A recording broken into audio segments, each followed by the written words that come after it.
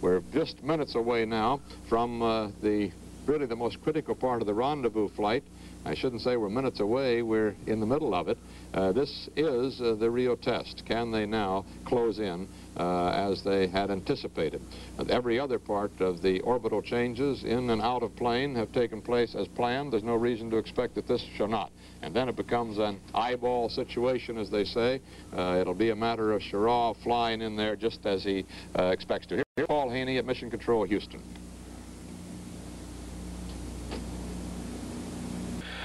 Gemini 7 and Gemini 6 are now about 25 miles apart. They're over Tananarive. We're listening to them via the Tananarive station. And most of the conversation is between Borman and Schirra. Borman apparently cannot see the acquisition lights on 6.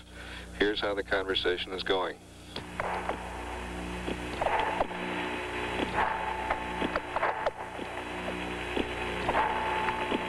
Tananarive, go remote. Tananarive remote. Tananarive has acquisition.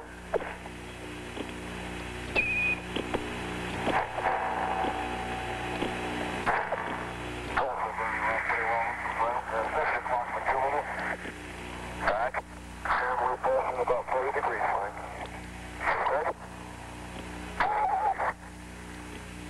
Okay, 20 seconds to go to feedback. I'll never make it. I can't hear it. We'll go for 4, Frank. 3 minutes. You say you're pitched out 30 degrees? About 32. It'll start freezing pretty fast. Have a good burn. We can't see our act myself. He's got a very good source on the next earlier dog flight. Can't see any flashing lights. Check the info radar so far, so we're seeing a good black light. Maybe about 3 minutes if we can make it. 5, 4, 3, 2, 1, mark. 3 minutes. Roger, made it. Okay, we're at 6. The real dim light out there, so that's it on. No blinking again. Oh, that's about it. It's off now. Okay, that works. It's coming on now. That's what I see.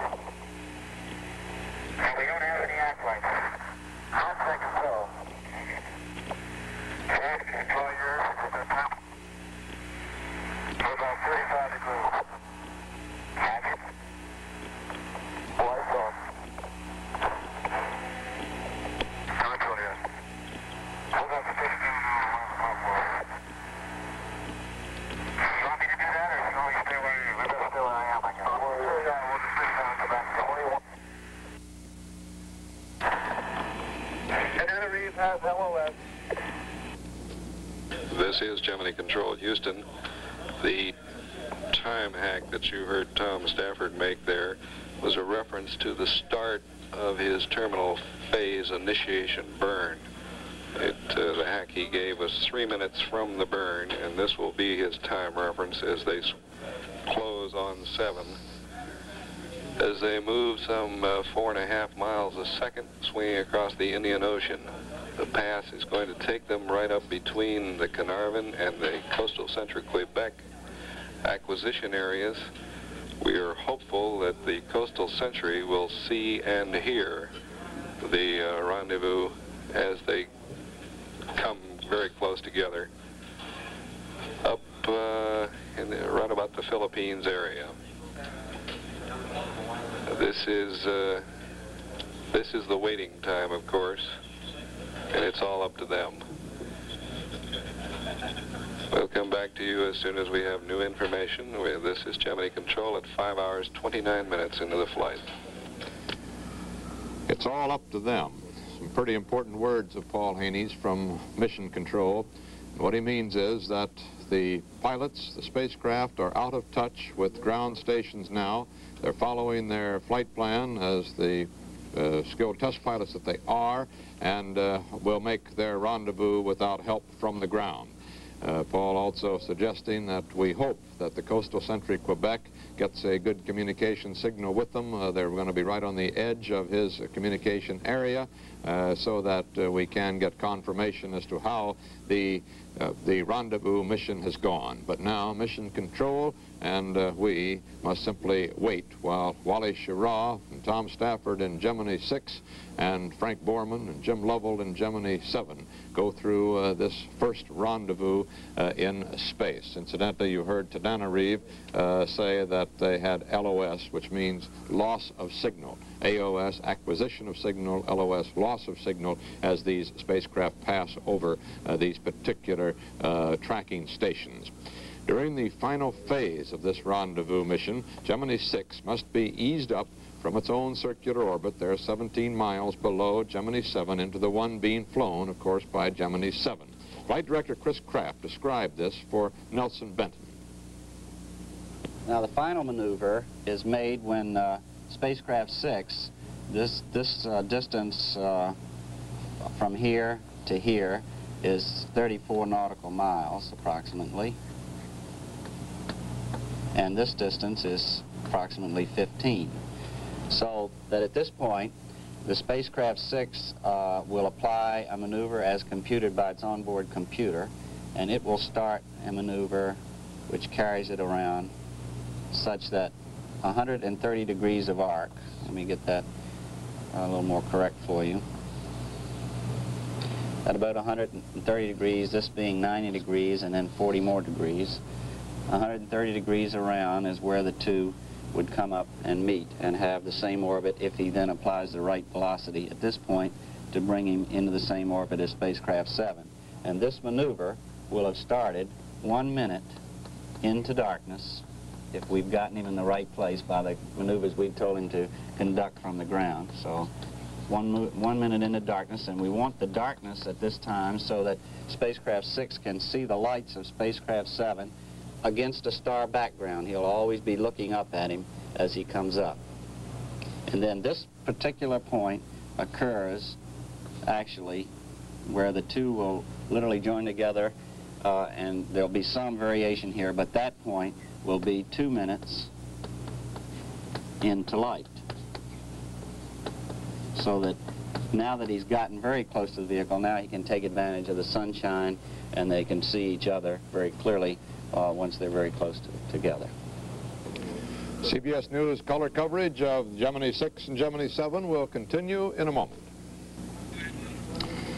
At this moment, the historic moment in space as Gemini 6 closes on Gemini 7, its terminal maneuvers having begun just 17 minutes ago, and even now, if there are any mid-course corrections needed in this last 35 miles to separates them, Schirra is making the first one right now. He'll make another one in another 10 minutes or so, and then at 2:26, let's see, that's 14 minutes from now, they should be within 1,000 feet of each other, the point at which we are considering rendezvous having been achieved. Already, however, they are in visual contact. Just a few moments ago, Tom Stafford said, "It looks like we've got them at 12 o'clock high." Those are the important words confirming that they were in visual contact with each other. They could see each other floating there through space. And now as they close at a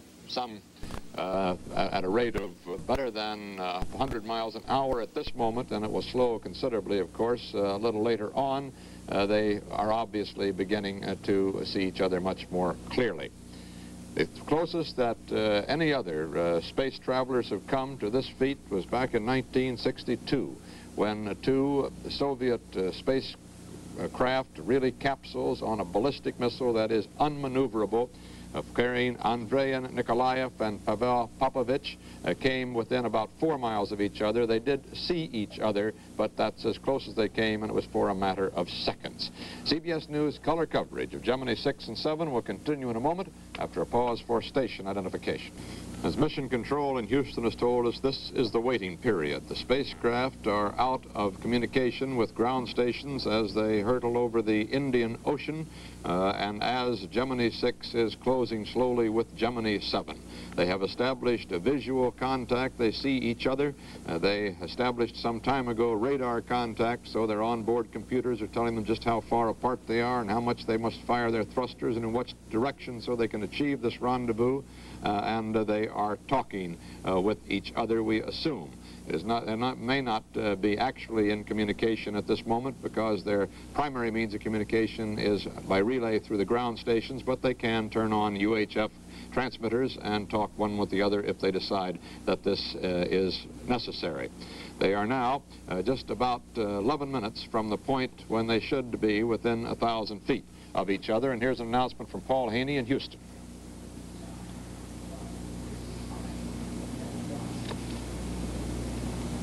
This is Gemini Control Houston. We've had no contact with either spacecraft since our last announcement.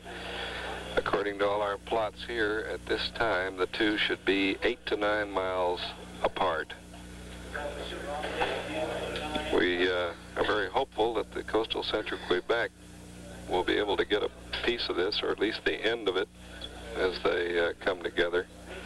But we just don't know yet. The line out there is very good today, and their acquisition has been good. Good range on it. This is Gemini Control Houston.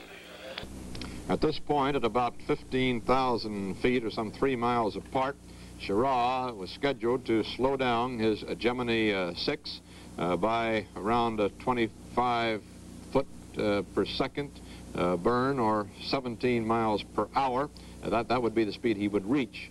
About 17 miles per hour in their relative speed. Of course, they're both going 17,550 miles an hour through space, but their relative speed is now 17 miles per hour as Schirra begins to close in on Gemini 7 Frank Borman up there in the command pilot seat of that spacecraft on his just about to start his 12th day. That will begin at 2:30, just as they are in rendezvous. And then in just 4 minutes from now, they should be within 3,000 feet of each other, less than a mile. That just over half-mile space. At that time, Schirra will fire his rockets again to slow down to about 7 miles per hour speed in closing. And then as he comes into 100 feet, well, he slows down even more, down to about 1/3 of a mile per hour. From there on out, it's just he moves in as close as he thinks he wants to go. Beyond that, feels that the situation out. He has no instructions to touch Gemini 7 and probably would not want to endanger the mission with such an operation, although, as we've heard Bob Sharp say, he considers that to be no danger to that. But at any rate, it's not written in the mission plan that they should touch. After that, by the way, Schirra will back off from Gemini 7 to at least 100 feet again. Then he will conduct what is called an in-plane fly-around. That is, as they both go through the air at 17,500 miles an hour, without going out of orbit, he will try to maintain a position of 60 feet from the Gemini 7, 10 feet more or less. Within 60 feet, he'll fly around Gemini 7, coming back to this position.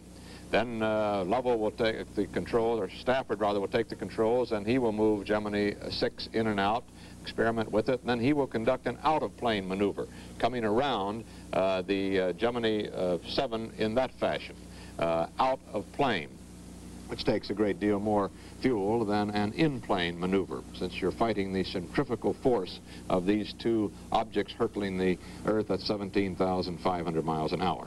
The rendezvous maneuvers, once rendezvous is established, do not include any extensive maneuvers by Gemini 7. It carried about half the amount of fuel for such maneuvers when it went aloft. When it was originally built, it was not planned that Gemini 7 was going to participate in any such rendezvous operations, and there was no room aboard for additional fuel without endangering that mission. So it does not have enough aboard to participate very extensively in these maneuvers. It's, as they have referred to frequently, Borman and Lovell, the friendly target vehicle for Gemini 6. They really, for the most part, just sit there. they will yaw and pitch to keep the Gemini 6 in sight all the time, and they will move in and out once or twice, but no extensive maneuver.